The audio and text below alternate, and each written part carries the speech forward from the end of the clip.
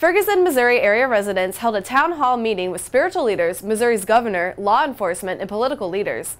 Authorities have refused to release the name of the officer who shot and killed unarmed teen Michael Brown.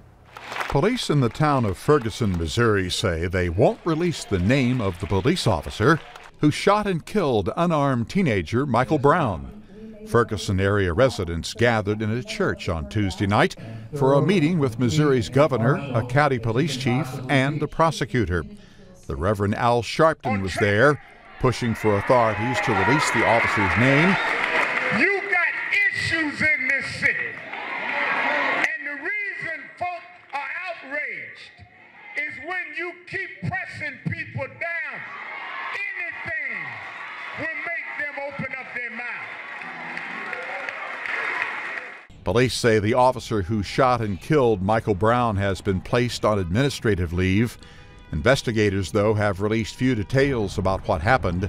They do say that an officer asked Brown and another teenager to get out of the street, leading to a scuffle, and that the officer's weapon fired inside a patrol car.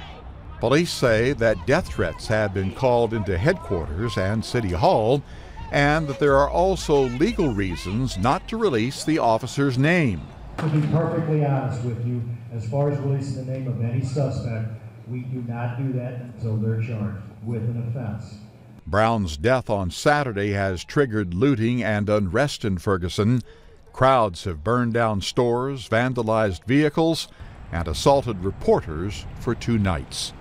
Ross Simpson, The Associated Press.